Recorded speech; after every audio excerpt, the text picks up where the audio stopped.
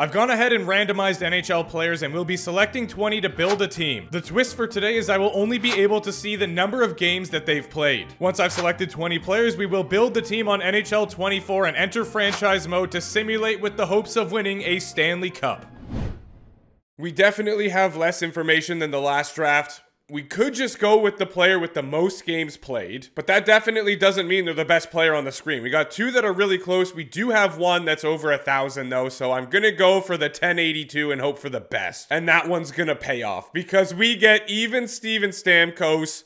What a beauty. He doesn't play for that team anymore. Clearly, the NHL API hasn't updated it. That is an unbelievable way to start this team. What are we going to get next year? Okay, 229. Ooh, and then two players in the 600s again. You know what? I'm going to be cheeky. I'm going to go for the player on the left and avoid the 600s again because it worked out for me last time. I would first like to point out that we just got Zucker 2 times in a row.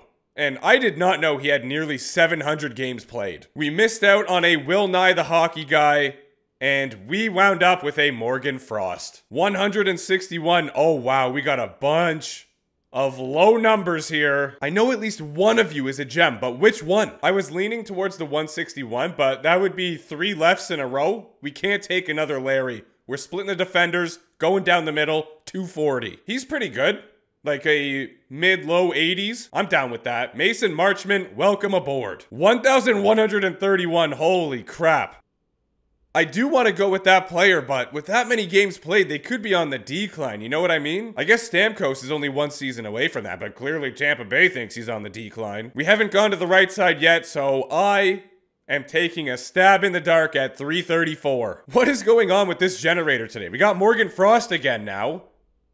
But we got his teammate Joel Farabee on the team. And because we send these players to international, we are gutting the Philadelphia Flyers. For whatever reason, my instinct said to go with the middle. 445, let's make it happen. I'm not too upset about it. Robert Thomas would have been fire, but Roslovic is pretty good. 549, 500 flat. I think I have to go with the middle again just because of how satisfying that is. This is really not working out too well for me. After the first one, we used up all our luck. We missed out on Kempe and Byfield, 2 LA Kings, and instead we get JT Compher. Awesome. Let's bring the luck back. 848, 738, and 179. So the right, gone. We got to get somebody good here. I'm going to the left. 848. Very happy with our pick, but this is just freaking me out. Why do we keep getting the same player twice? What's happening? That one worked out really well for us. 2 players in the 400s and the oddball off to the left, and they do have the most. So, yeah, I'm not going to go weird with this one. 685. Who are ya? And yet again, we get a player that we've already seen. What's happening? I didn't break the website somehow, did I? Anyway, would have been nice to get Petey. Instead, we got Wild Bill. That's fine. We're getting a 1,000 this time. I can feel it. No, not even close. Yeah, we're going for the most again. Off to the right with 652. I was so close to taking the middle player, and I am glad that I didn't. We get Dylan Larkin. Missed out on a Heischer. That's fine. They're both great. That would have been absolutely devastating if I went with the 145. He is kind of be a pro legend, though. Let's see it. 270, 586, and 582 players very close to each other. Do I go with the odd one out? I'm not going to go with the odd one out, and I'm not going to go with the 586. I'm going 580. Let's go. That was so clutch. All right, we get Braden Point. We missed out on Jared McCann and Owen Tippett. Doesn't matter. This will be our penultimate forward pick, and we have one player that has way more than the other two. I'm going to play it safe and go for 350. I was literally just doing that to keep you guys on your toes, and it paid off. Instead of getting Eric Howla, we got Troy Terry. Seth Jarvis would have been cool, but Terry's probably the highest overall. Scary Terry, welcome aboard. And who will this final forward be? Just shy of 500 games. I am leaning towards that card. For some reason, the right one's just calling my name, so we're gonna go with it. You kind of hate to see it. Still a great player in Eriksson Ek. Very solid.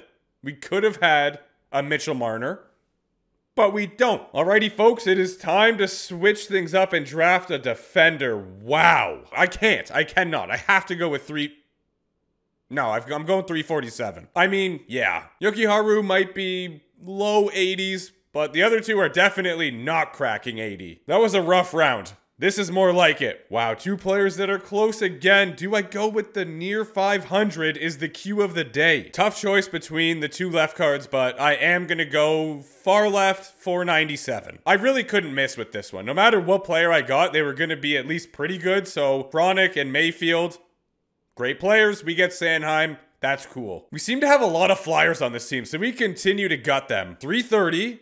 No, that's not enough. That's not going to cut it. Was there any good rookie? Actually, there was some good rookie defensemen this year.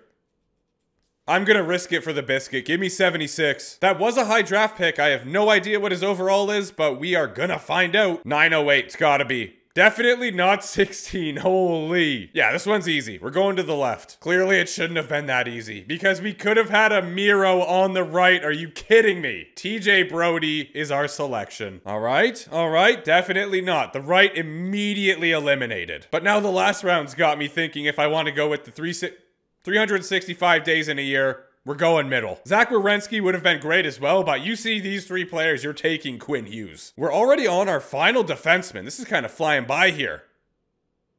No.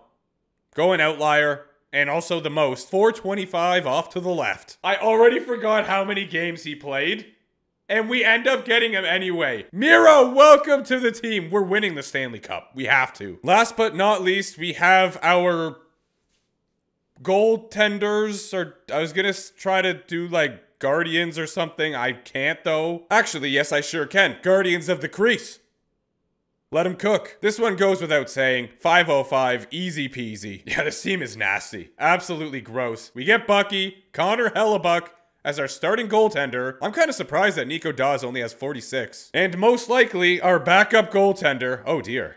Oh my. Well, I'm not taking 30 and I'm not taking 9, so that leaves us with 1 player. Has Levi really only played 30 games? I just confirmed it with Hockey DB. That's crazy. We have a very solid team. Let's go over to NHL 24, assemble it, and put them through a simulation.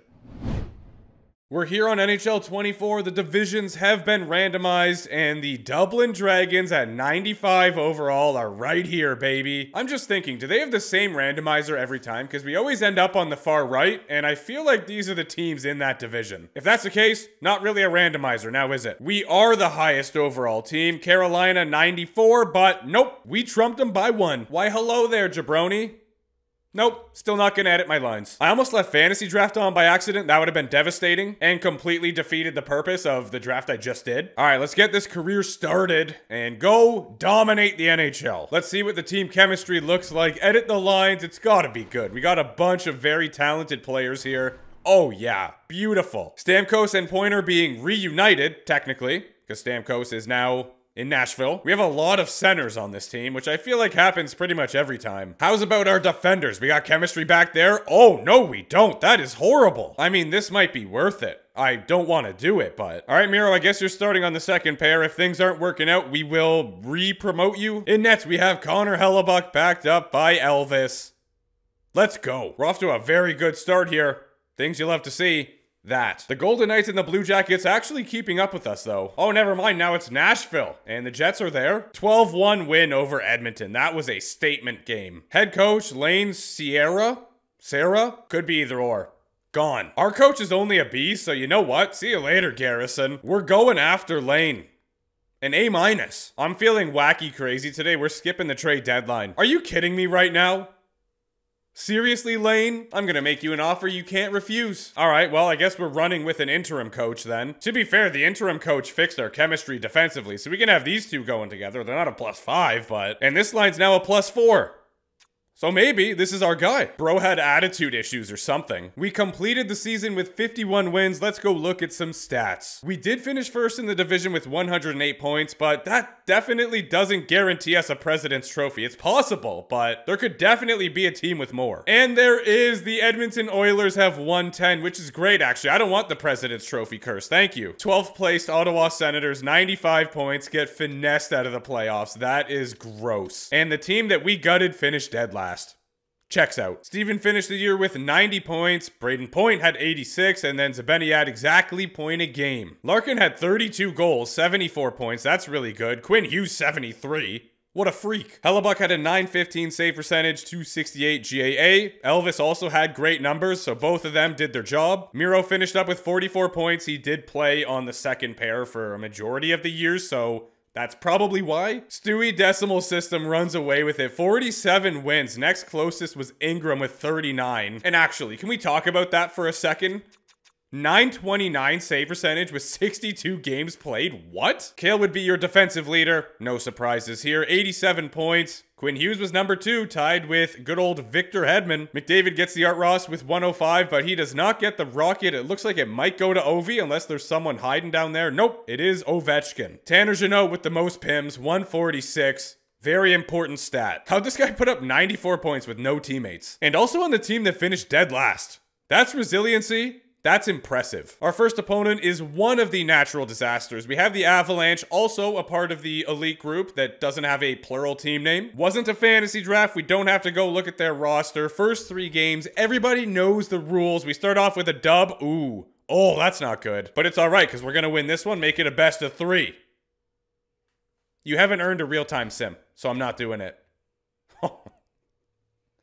This game, man, drives me crazy. I'm so glad we won that one Stanley Cup. Otherwise, I might have lost my head by now. The same team that won it in real life, the Florida Panthers, take home the Stanley Cup. Colorado Eagles get the Calder. I'm pretty sure Florida was in our division as well. Braden had his guy. Stamkos did well. Sanheim. Zibanejad. Why did Brody get 4 points in 5 games? 4 goals! What? That is out of control. Goaltenders got lit up like Christmas trees back here. Elvis had to come in for relief one time and didn't do it. Yo, what is that? No. 5 games, no points. Apparently, I should have kept Miro on the second pair. Spencer Knight had a very acceptable playoff run. 929 save percentage. That's okay. Kidding, of course. That's absolutely mental. And then we've got Jeremy Swayman, sub 900. This guy's a brick wall. In the playoffs, he only had 10 games played, but a 938 save percentage. Are you kidding me? You kidding me? Charmak led defenseman for points with 23, and then we've got Montour and Makar tied with 20, but Makar did it in 4 less games. Pasta will not be your Conn Smythe winner. No siree, because they didn't win the cup. He did get 32 points in 22 games, however, which is crazy. I guess it's probably going to go to Reinhardt, who got 22, when it really should go to Spencer Knight. Give it to a guy that was point a game or a goaltender that had just shy of a 930. Art-Hart combo united with Connor McDavid. Kel McCarr gets the Norris Lady Bing to Clayton Keller. That's a first. It better be Spencer. You are a sick and twisted game. Ingram gets the Vezina and the Jennings because, yeah. Scandella awarded the Masterton. Hartnell awarded the Jack Adams. Frank J. Selke goes to Rory. And then we have McDavid scoring a Ted Lindsay. Whereas, well, I guess it makes more sense for this one. Ovi scoring a Rocket Richard. I just gotta check something real quick because I'm curious. Where? There's no injuries. Where is this guy? Where's Bedard? Okay, it does make sense that this guy got it, 67 points, but I'm still really confused. Gonna try searching for him? Is he like not in this? He's there. Did they assign him to the CHL? What? Here's your playoff tree. Florida did go on to win. They beat Colorado, who obviously was the team that beat us. They also dummied Boston in the finals, 4-1. All right, well, that about does it. I also would like to do this draft with just goals, assists, maybe just points as well. If you have draft ideas, go ahead, let me know down below. And while you're spitting some fire ideas, you might as well like, subscribe, and turn the bell on. You know, you might as well. Appreciate you as always. On that note, I'll see you soon.